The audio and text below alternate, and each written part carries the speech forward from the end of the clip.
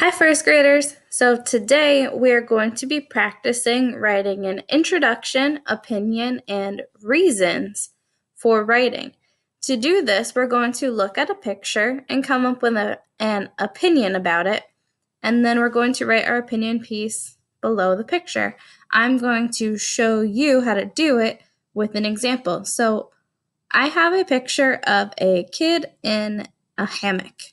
Now I need to create an opinion about that first.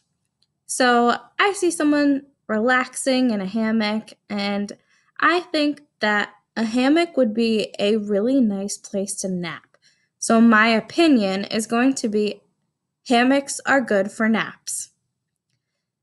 I can put that down first so I don't forget it. Hammocks are good for naps.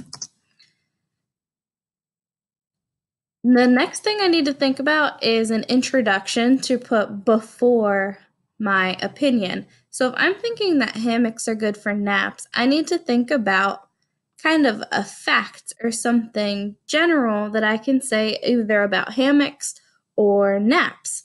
So I'm going to pick naps, and I'm going to say that you can take a nap in a lot of different places because that is a true fact. So most of the time in your introduction, you need to have a fact about your topic. So my introduction is going to be, you can take a nap in many different places.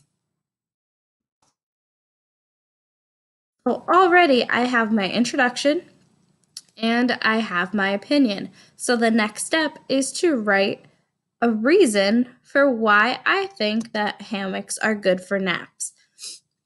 So now I need to think. I'm looking at the picture and he looks like he's relaxing. I know that most of the time you have a hammock outside, and if you're sitting in it, it's sunny out, it's nice. So my reason, you can have many reasons. That was just a couple. So I think for my reason for why hammocks are good for naps is that it's outdoors and the sun is relaxing. So I'm going to say hammocks are good for naps. And then this is because, remember we can use that special word because it is outside and the sun is relaxing. Now it's kind of two reasons, but that's okay because the more reasons, sometimes the better. So right now, this is my whole opinion piece. I have my introduction. You can take a nap in many different places. That's a fact. And then I have my opinion. Hammocks are good for naps. And then my reason.